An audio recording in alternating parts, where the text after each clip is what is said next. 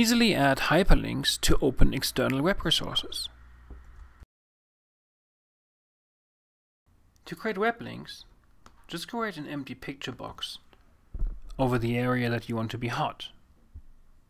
Open the HTML5 palette and choose Button. Choose the button option, go to URL and type in the URL that you want to be open. It's pretty similar to create page links. Just create an empty picture box that defines your hot area.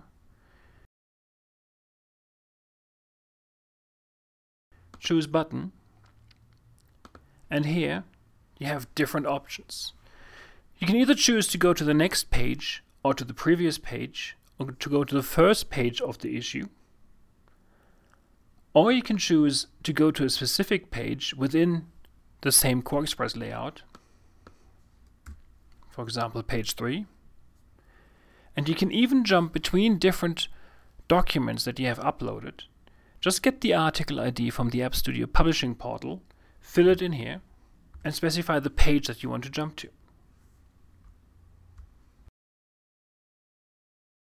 Upload your App Studio layout to preview in the browser or in the test app. Simply choose your organization, publication, issue, and article title.